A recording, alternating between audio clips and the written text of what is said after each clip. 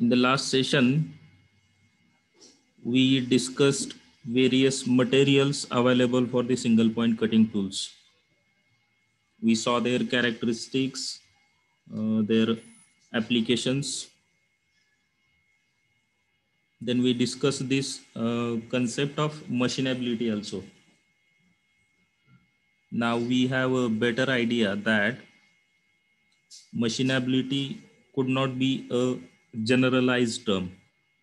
It is going to be dependent of the application basically, whether material removal rate is expected to be higher, surface finish is to be better, or if you are not willing to have any surface alterations. So depending upon such a things, we need to customize this word machinability that we saw yesterday, and now we have a better idea of this one. So now next thing we are about to begin with is the tool coating.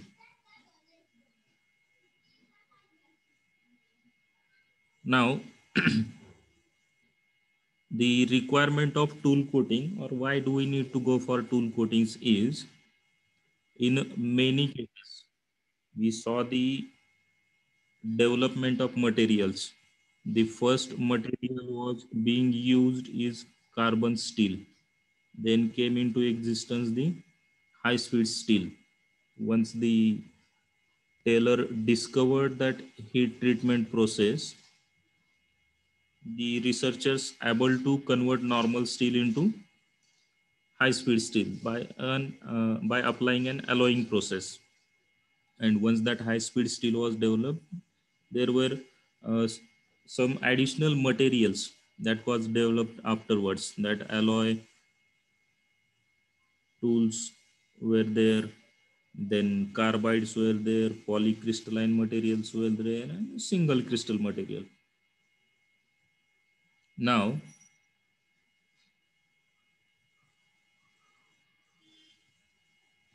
we know that as material strengths are expected to have certain characteristics.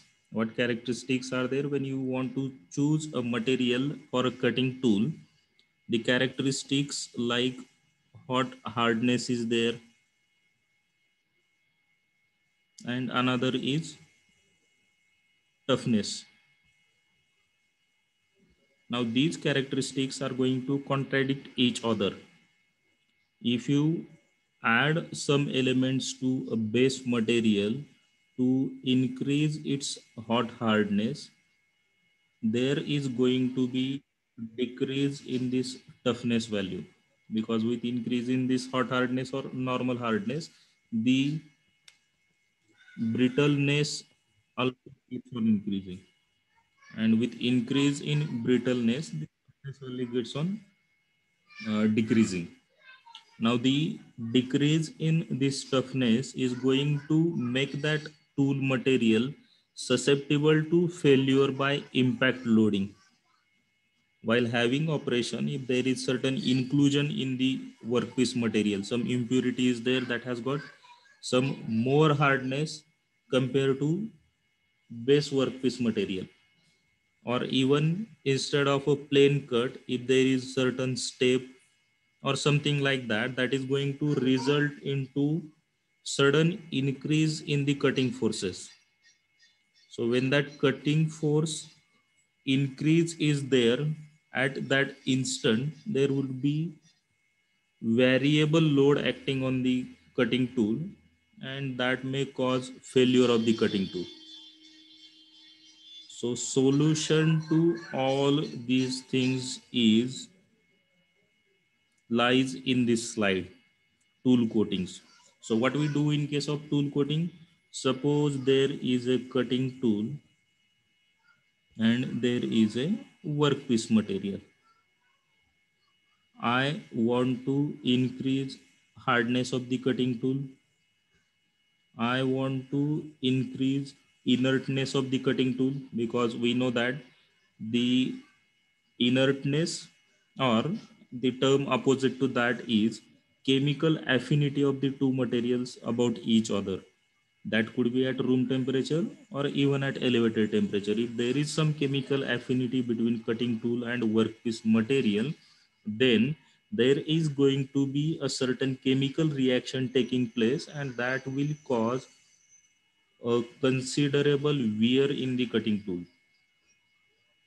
Okay, so if you want to increase hardness, if you want to provide certain toughness to the material, if you want to increase that, or if you want to have that chemical inertness, or if you want to provide some lubrication also, that you want to reduce the frictional force between cutting tool and workpiece material.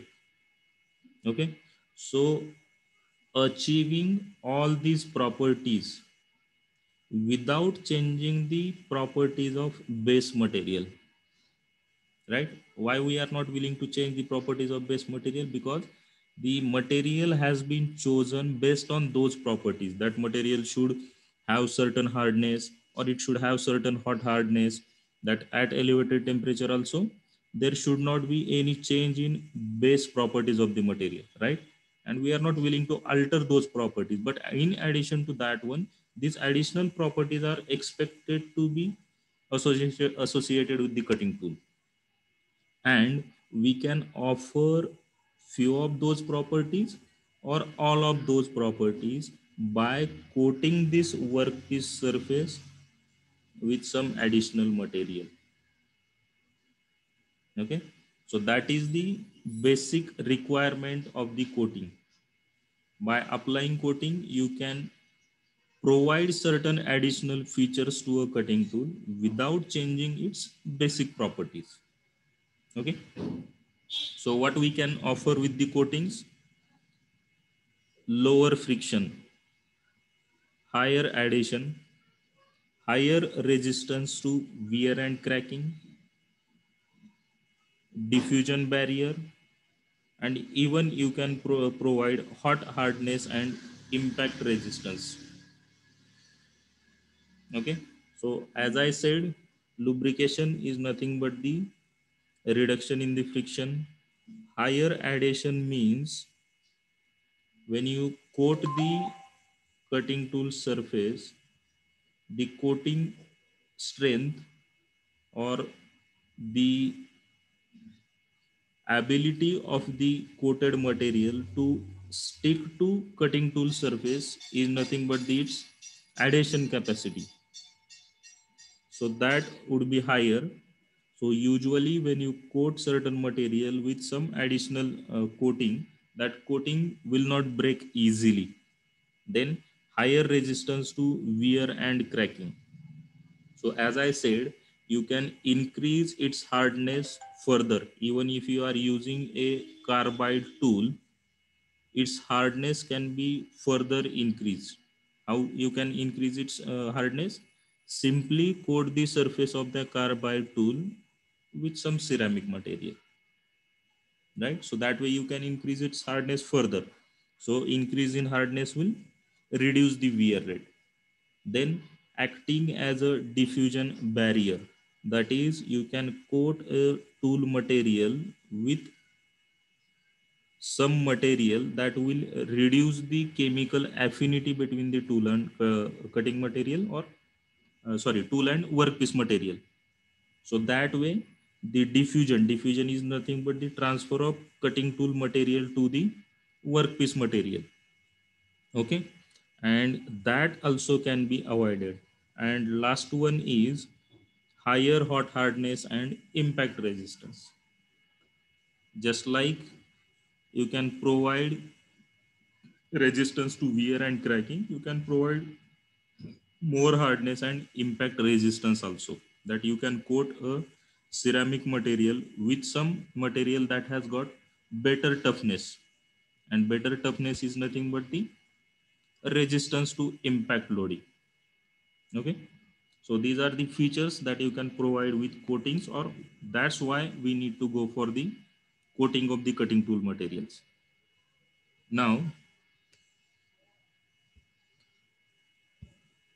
additional characteristics of the coatings are: Usually, if cutting tool has a certain life, then its life could be increased by 10 times if you coat it with some additional material. So we can have better life with coatings. Then you can go for higher cutting speeds also, because if you have provided that more hardness, more impact resistance, obviously you can increase the cutting speed with the same cutting tool. That was not possible with the uncoated tools. And if you can increase the cutting speed, you can obviously reduce the production cost or overall production cost, because tool life has got better, production rate has got better, and if all these things have got improved, obviously the production cost is going to be reduced. Okay, so that could be the additional features that you can get with the coatings. Now, what are the commonly used coating materials? There are few materials that has got certain characteristics that and that you can coat on the other materials. The first one is titanium nitride, then titanium carbide is there, titanium carbonitride is there, and even you can coat the alumina ceramic also.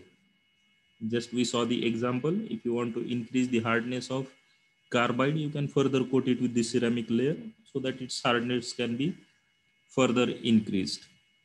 Now, when you want to apply all these material coatings on the tool surface, there are two commonly used methods available. First one is called as chemical vapor deposition, and second is called as physical vapor deposition. Now, we are not going to talk about these techniques because that is not a part of our curriculum, but you can Google it and you can go through these techniques, that how exactly those are being carried out. The first one is chemical vapor deposition, commonly called as CVD, and another is physical vapor deposition called as PVD. Okay. Now the last part of this unit is cutting fluids, or you can call them as coolants as well, and their methods of application.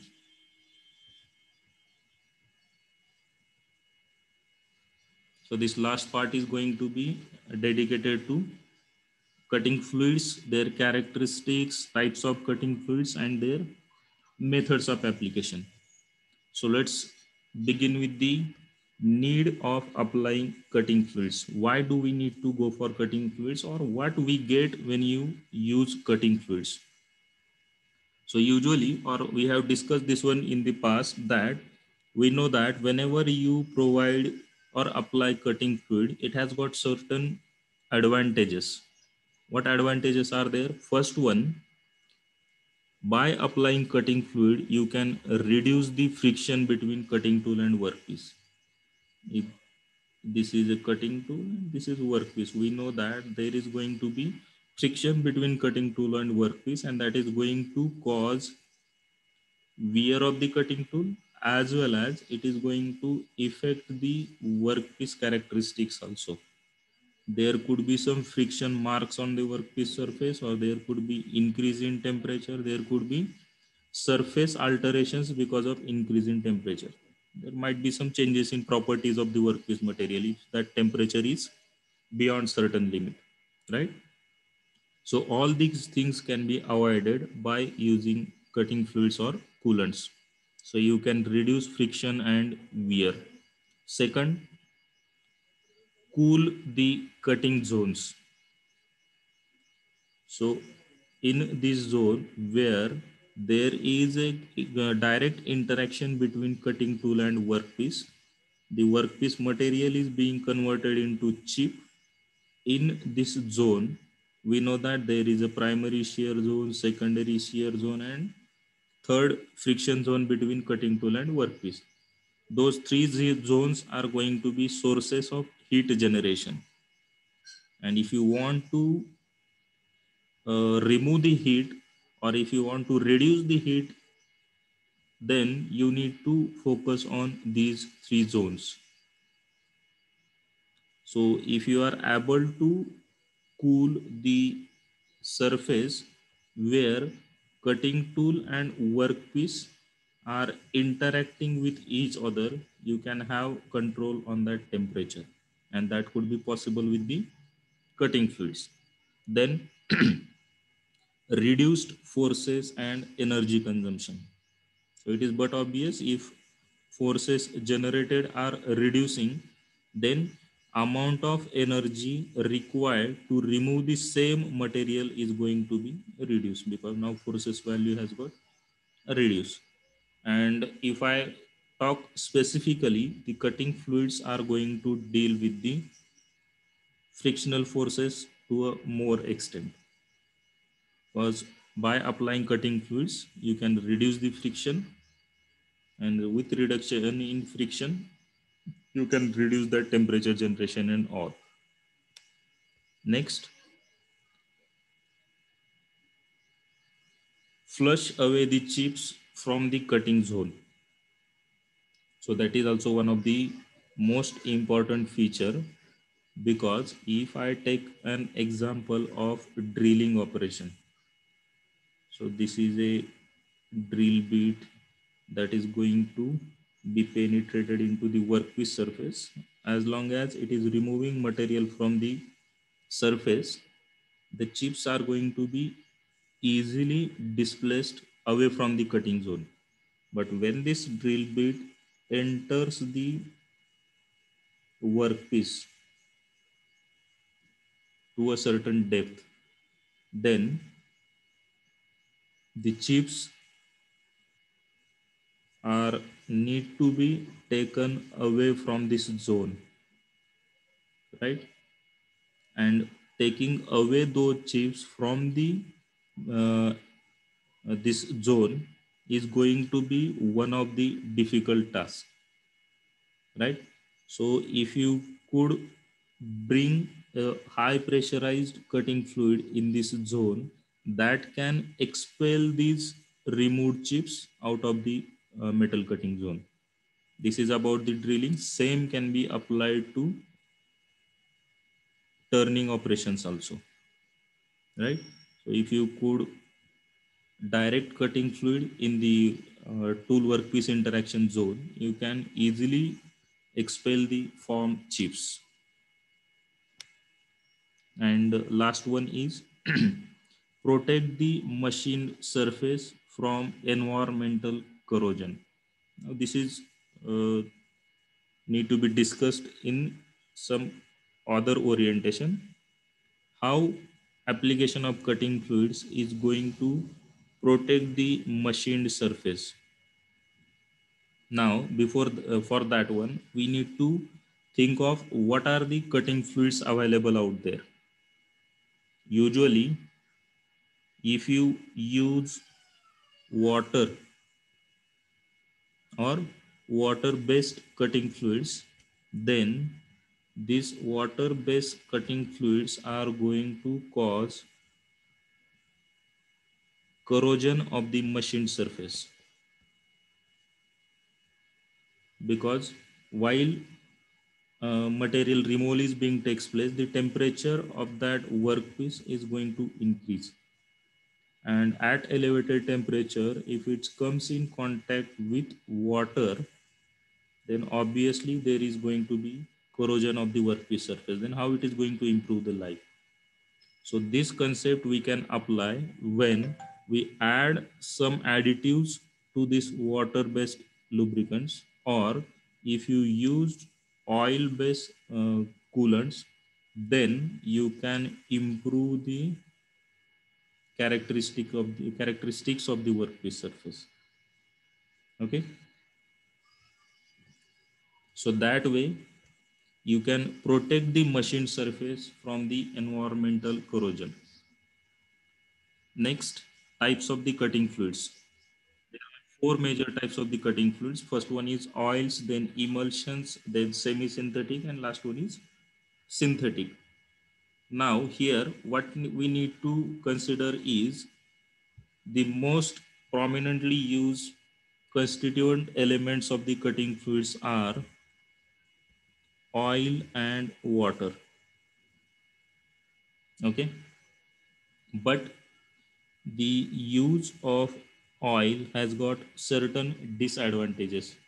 What disadvantages are there? Because if you are using a simple water as a cutting fluid, you can use it in whatever extent you want, and after use you can simply throw it out in the open atmosphere because it's just water. Okay, but when you add oil to this water, or when you are using oil as a cutting fluid, you cannot throw it out in the open atmosphere. So there is going to be an issue of disposal of the cutting fluids. So what we usually do, we try to minimize the use of oil in the cutting fluids so that we can deal with this environmental issue. So in all these cutting fluids, you will find that there is decrease in the use of oil. First one is pure oil, emulsion, that oil content is reduced, synthetic, that oil content is further reduced, and in synthetic, oil is completely eliminated. Okay, let's discuss individual lubricant or individual cutting fluid. First one is oil. So from name itself, we can easily get that it's our pure oils that are used for the cutting. So it could be a mineral oil, animal oil, or vegetable oil, but in a pure form. There will not be any additives added to the that oils. The applications you will find when you uh, go for finishing of the internal surface of the hole in piston cylinder arrangement in our diesel and petrol engines. When you want to finish the internal surface of that bore, that in that operation usually hobbing process is applied, and in that process these oils are used as a cutting fluids. We don't use any other cutting fluids out of the following: that emulsion will not be there, synthetics will not be there, and even semi-synthetics will not be there. So purely oils will be used. So what are the additional things that describes the application of oil? When the speeds or cutting speeds are very low. So we know that when cutting speeds are very generation also be worked out and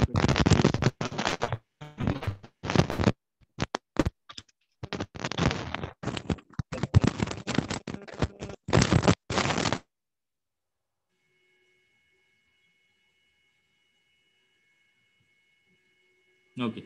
So because of this low temperature, you can go for the oils. But if that temperature range is more, then we cannot go for oils. The next solution would be emulsions. So what we do in case of emulsions, we take oil plus water. But we know that when you try to add oil plus water, naturally they don't mix with each other. And to mix them with each other, we need to add some additives. Some surfactants will be there. When you add those surfactants to this mixture, what it does, it will reduce the surface tension of the oil. That way you can split the oil into small particles because of reduction in surface tension, and then you can mix it with the water, and that you can use as a cutting fluids. In semi-synthetic, that oil content will be further reduced. So what we do, there would be a very little mineral oil diluted in water, and there would be uh, improved application of the cutting fluids. So what we do, we use such additives that will reduce surface tension of oil further down. What surface tension we got in emulsion, that surface tension will further reduced in case of semi-synthetics, because the oil quantity has further reduced, so its surface tension will be further reduced, so that you can split that oil into further smaller particles, and that way you can have effective use of that lubricant. And last one is synthetic. In case of synthetic, there would be a certain chemicals and additives that are diluted in water, and there will not be any oil in the synthetic lubricants. So these are the various types of the lubricants that are available with us. Next, methods of application. Now there are four methods. First one is flooding, second one is mist, third one is high pressure, and last one is through cutting tool system. So these are quite simple to discuss. First one is flooding. From the name itself, a large amount of cutting fluid is used through hose pipes and all. The quantity could be up to 10 liters per minute for single point cutting tool, and when it comes to multi-point cutting tools like milling and grinding, that quantity could be 225 liters per minute. So large amount of cutting fluid will be used, and the cutting zone will be completely flooded with the cutting fluid. That's why the application method is called as flooding. Next one is mist. In mist, what we do, we take cutting fluid and mix it with air, a pressurized air. So you will get an aerosol, right? So that will be mixture of air and small particles of those cutting fluids. And when you apply that aerosol through a jet, you can have better effect of that cutting fluid. Additionally, in flooding, this whole region, I'm talking about first method. In first method, the whole region will be flooded with the cutting fluid. So what exactly happening in the cutting zone will not be visible, and that limitation can be overcome in case of mist cooling, right? Because it's a mixture of air and cutting fluid, and that is under high pressure, directed at the cutting zone, so that you would have better visibility as well as better effect of the cutting fluid also. But limitation is, there is one limitation, because it is a mixture of air and lubricant or air and cutting fluid that may sustain around the machining machine, or that may mix with the atmosphere around the machine, and there might be a chances of inhalation of that mixture by operator and persons nearby.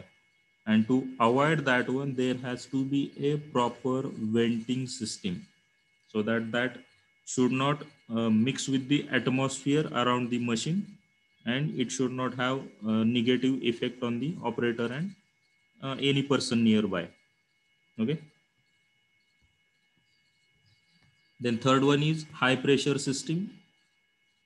It is like flooding only, but what we do in case of high pressure system, the pressure range for flooding was 700 to 1400 kilopascal, whereas for high pressure it is 5.5 to 35 megapixel. So pressure of that cutting fluid will be increased to a higher extent, and through hose pipes and all, that fluid will be directed to the machining zone or wherever it is required. And as pressure is very high, it also help in chip breaking. We saw the chip breaker in unit number 2. We know why that chip breaker is required, and this high pressurized cutting fluid also can serve as a chip breaker. So that could be additional advantage of this high pressure system. And last one is through the cutting tool system. So the example that I took of drilling, as long as drill bit is at the surface, that cutting fluid can be easily directed to a machining zone. But when it enters in a certain depth, then tool would be in rotary motion, and whatever space available is there in between the fluids, through that space chips will be coming out. So penetrating the cutting fluid in machining zone will be very difficult. So what can we do? Make a hole in the cutting tool itself, and through that hole provide the cutting fluid. So this method, there would be a provision made in the cutting tool itself. There would be some passages provided in the cutting tool, and through which a high pressure cutting fluid will be applied, so that it can reach to the unreachable zones, and it can cool that zone, or that additional properties we can get.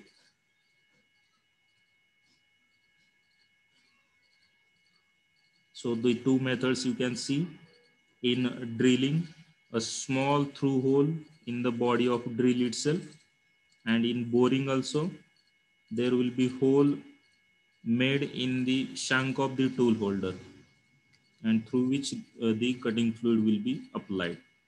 So that is the last one, through the cutting tool system. From the name you can get it easily. So these are the various methods used for application of the cutting fluid. First one is flooding, second one is mist, third one is high pressure, and last one is through the cutting tool itself. So these are the few theoretical questions that could be framed on whatever content we have seen. And if you want to take a look of multiple choice questions, visit Google Classroom. I have updated 5-6 quizzes yesterday. So now there might be 9 or 10 quizzes. Attempt all the quizzes so that you can prepare in a better way for the test and mid-semester examination.